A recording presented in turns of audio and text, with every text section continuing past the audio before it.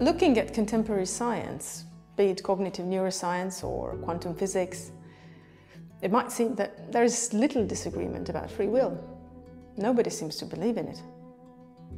And yet, as an English essayist Samuel Johnson said over 200 years ago, all theories against freedom of the will, all experience for it.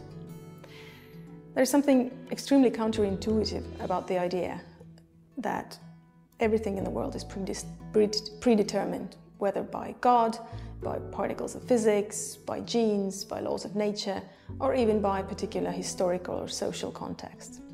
Not only tends this to turn humans into automatons, but this stance has obvious implications for questions of responsibility and guilt. Free will is usually associated with two types of understanding.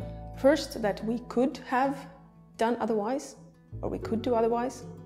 And secondly, that we are the originators of our thoughts and actions.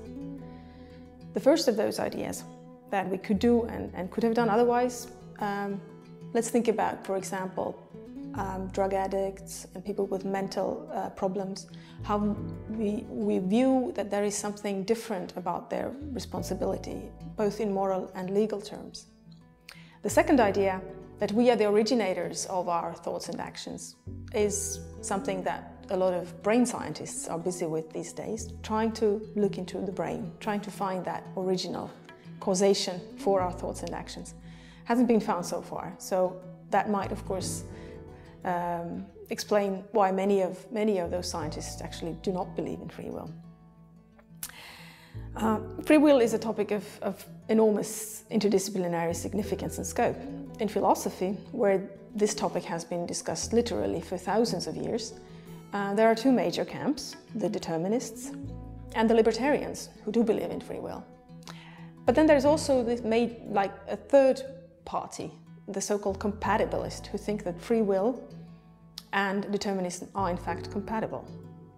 And in many ways, it is this position that comes closest to our common sense understanding that life is in fact a combination of fate and choices.